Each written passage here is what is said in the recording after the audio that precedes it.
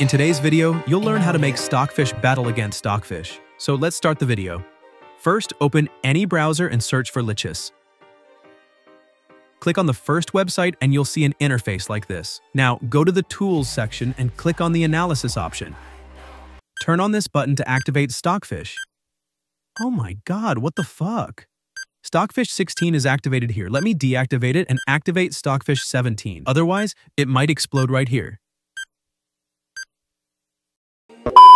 Now, click on Practice Against Computer.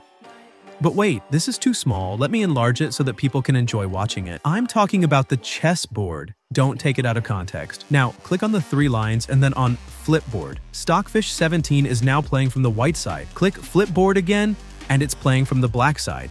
Keep clicking Flipboard. Stockfish is playing as white, then black, then white, then black.